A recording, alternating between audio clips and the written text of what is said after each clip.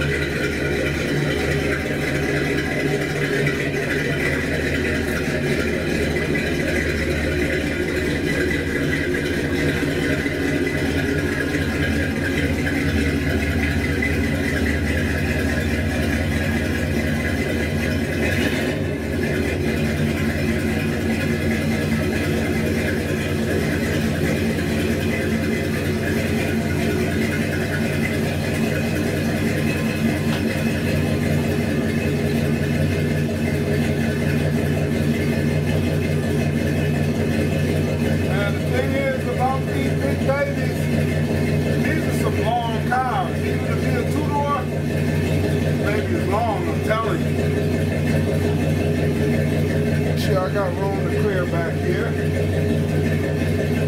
This front end on here.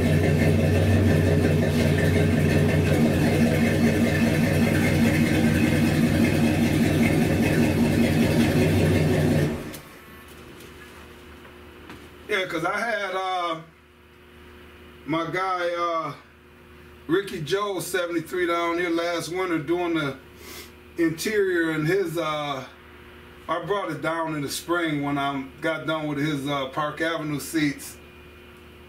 This is a long baby, I'm telling you. They big, long. All right. All right.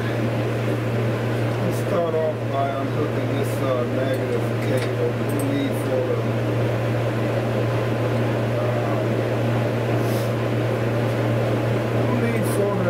power to be hooked up at this particular time. I like this. He's still got the original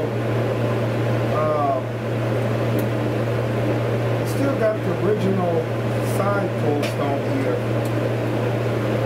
and that's nice. You don't see a lot of cars this old with the original side post on it, so tell this is the original car pretty much. So alright, time to get started on this baby. Alright, so I'm gonna start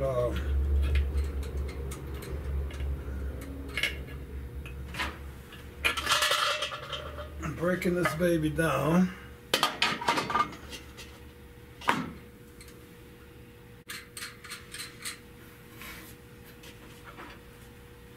Carefully.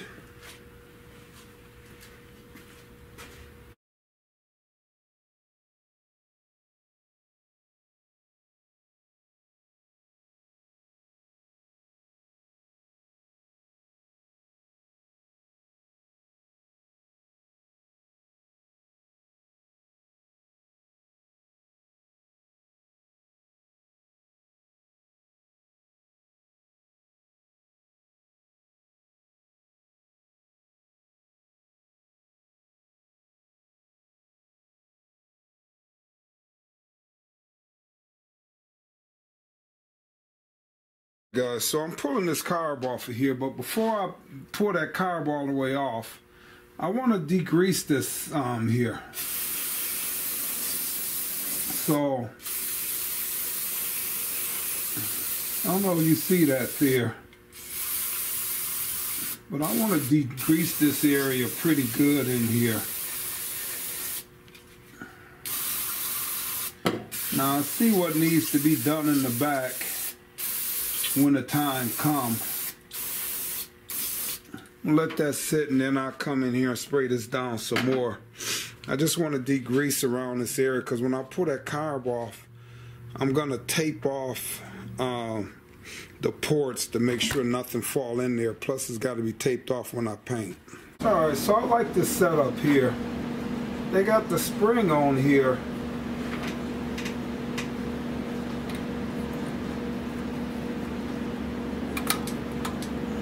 Alright, so I like that. It's got the spring on there, but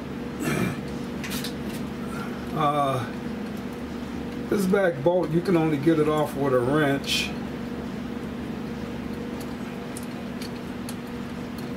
And it's getting stuck there because I think of the carburetor. So let me get this all the way up.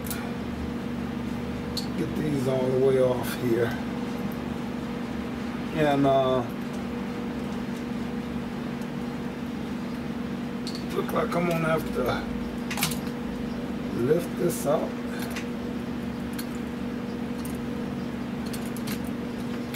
I don't know why that won't keep turning back there. Let me, might have to cut the camera off. Let me see. Maybe it's just tight. There we go. Alright, but I like this little setup. I don't know if they had this back when I was putting out a Brock on.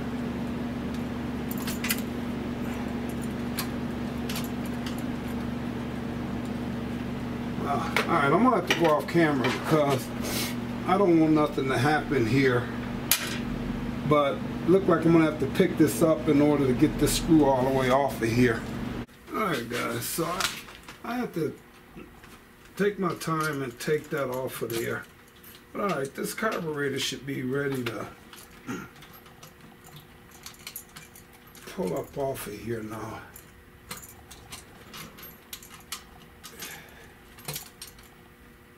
What is holding this thing?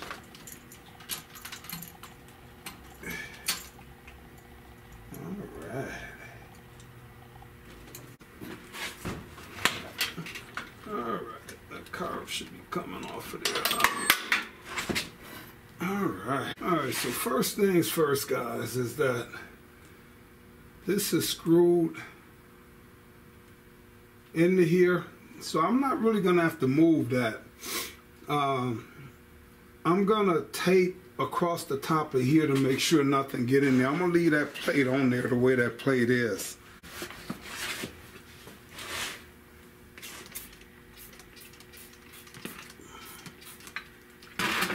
Now this stuff dries up, so I'm not going to have to worry about. This is just grease and wax remover. And all I'm trying to do here, guys,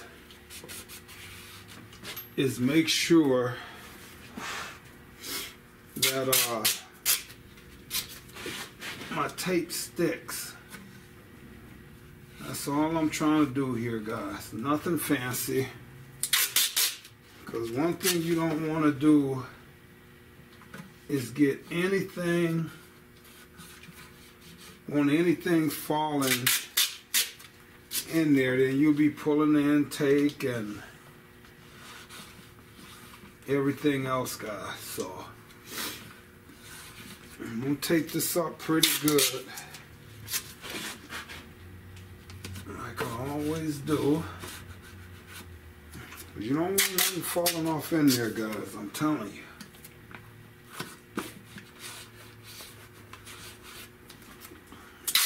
One more piece, we should be fine. Alright. And I just want to take the razor blade, cut across, nothing major.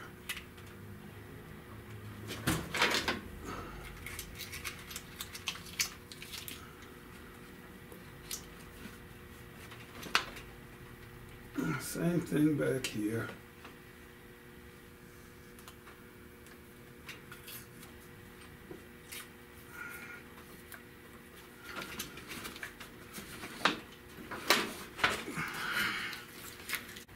Alright, so with that, just a regular toothbrush. I want to get in here. I want to just degrease all of this the best I can. You can use a paintbrush, but why this cleaner is here, I'm gonna put it to work.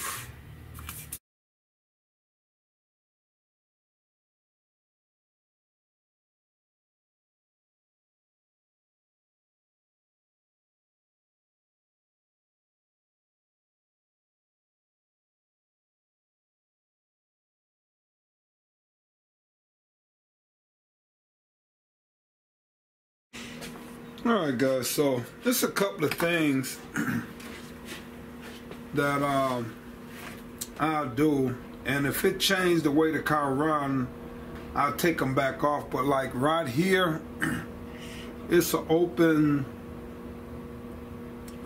plug here, probably for the vacuum for this system. It's not even hooked up, so but I'm gonna just put a plug on it. And then this is the same thing for the EGR. It's got no plug. I'll probably plug that up, but then again, I might just leave it the way it is, guys, because I don't know if it's actually for anything or not, so I might just leave it the way it is. But I generally like plugging all of that stuff up, so.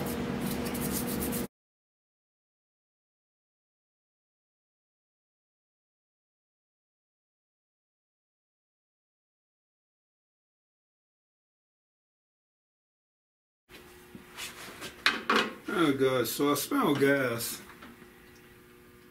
So I got these little plugs that I brought here. And I just want to find one that's the right size to go in there.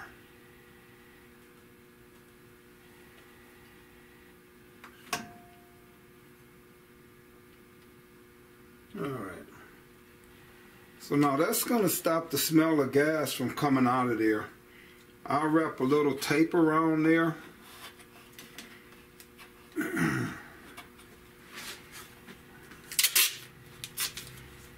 And just seal this off the best I can, guys.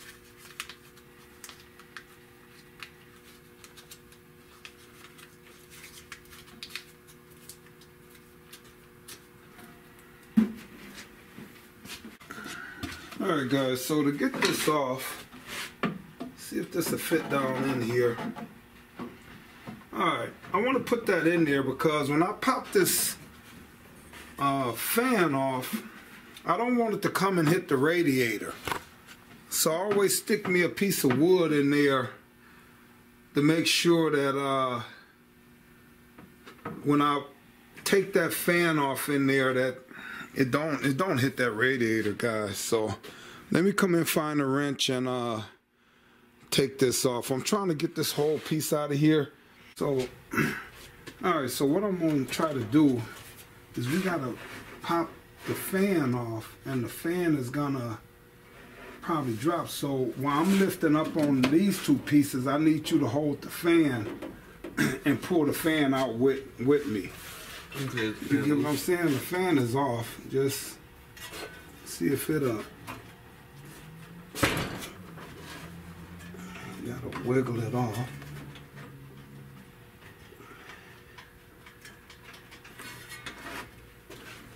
That's why I got the wood there where it won't hit the radiator. Although I might need to get a screwdriver. Or can you wiggle it off?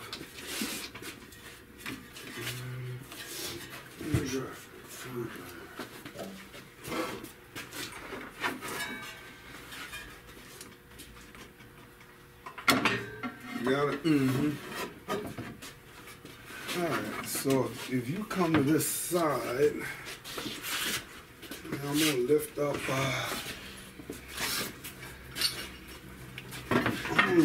on this, and then you bring the fan out with it. You got it? Hold on. You need to let it back down? No, I just got to pop this. I'll just take it down. Yeah. There we go. You You got the fan? Yep. Alrighty. Let's bring that out in one piece.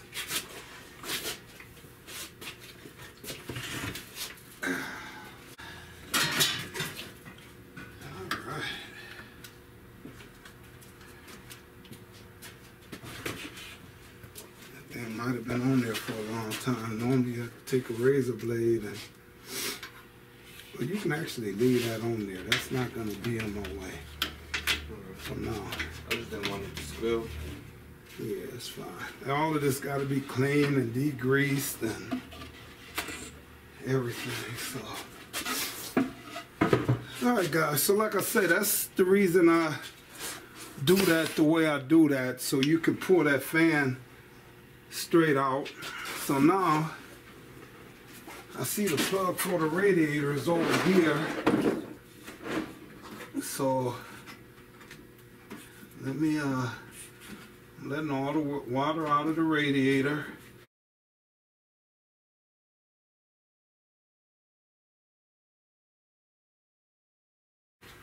Alright, so I talked to him. I'm gonna put new heater hoses on here. So what I found out, guys, is it's best to just cut you a good V in these. Make sure you don't mess up the heater core. I'm gonna just cut these.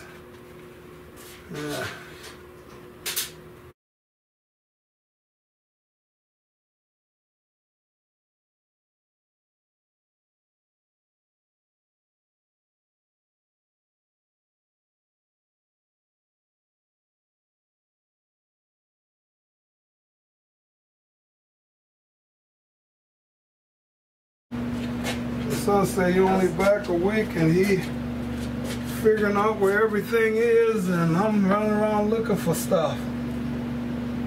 So this will make it easier, guys. A nice easier cut there. So yeah, just cut them off, get them up out of here, get a screwdriver, get this one off.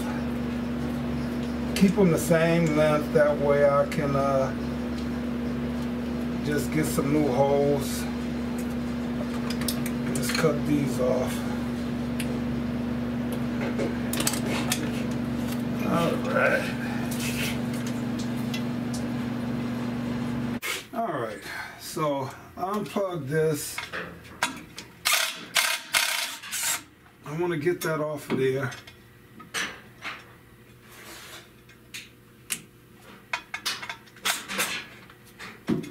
Alright, then it's got a slide-on plug here. I'm going to get that out the way. Then it's a bolt back here that I got to get off. Then all I'm going to do with the AC, because I don't know if it's AC work or not, I'm going to try to tie it off to the side. And I'll pour 15 this, and I just need it out the way where I can paint the motor.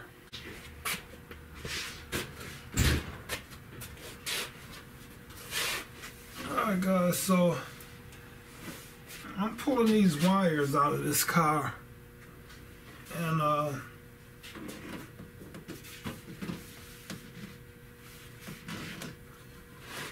pulling them off one at a time.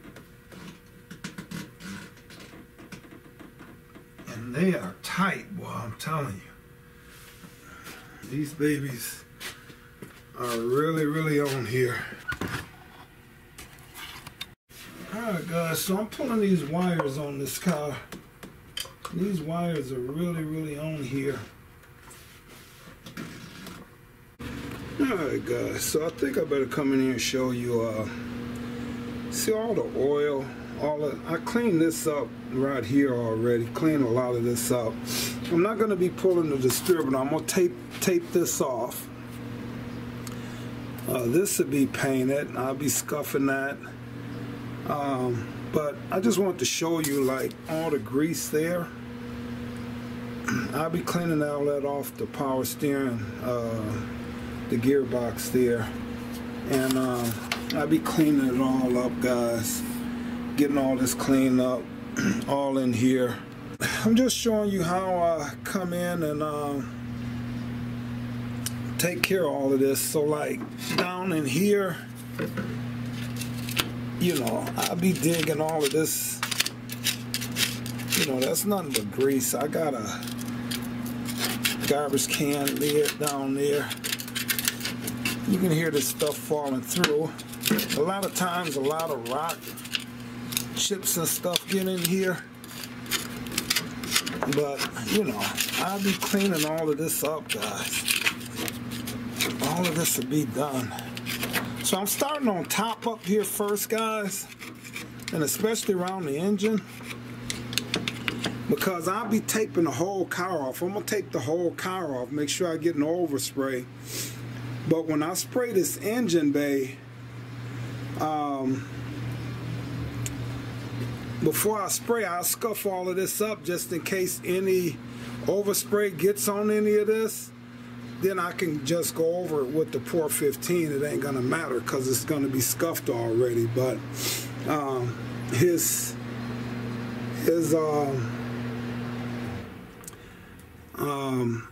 master cylinder and his brake booster, I'm going to paint all of that black for him. I'm going to clean all of this to be cleaned up, guys. So I'm just coming in here now just showing you the condition of this. And when I get done, it's going to look like a brand new engine. I'll take a paint scraper, putty knife or whatever, and I'll take the most of this off by hand, and then that way when I come in with the brake cleaner, it's gonna just clean up, guys. So just show you here real quick. See, all of that's gonna clean up just nice. See that there? It's gonna clean up just nice. So all right, guys, let me I'm not gonna show all of this that I'm doing, but I'll just be jumping in periodically, just showing you what I'm doing here from time to time. All right.